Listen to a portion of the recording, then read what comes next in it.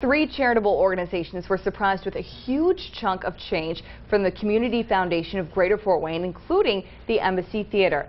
So let's go now to NBC33's Jen Danczak, who is at the Embassy Theater with details. Jen?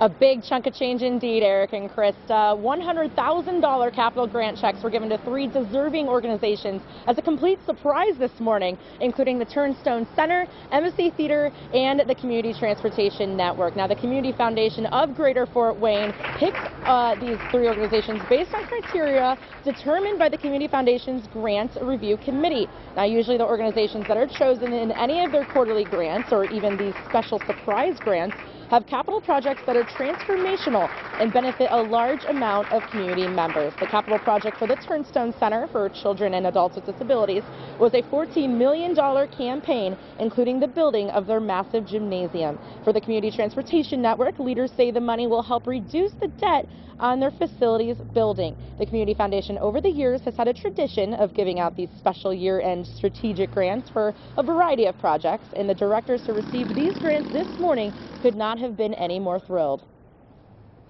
You know, when you get an invitation from the Community Foundation, you think that something's up and it might be related to a gift, but it would be very important to tell you that we had no idea what was going on. Yes, yeah, it's a great surprise. Great Christmas present, early Christmas present. It's huge.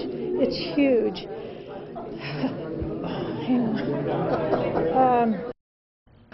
What awesome reactions, Jen. Now, as for the Embassy, how did the theater directors plan on using that money?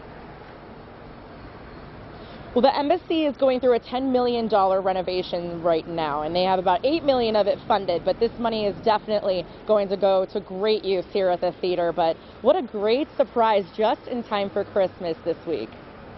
Yeah, no doubt about that. Those are awesome organizations that help a lot of our community members, so thanks for that report, Jen.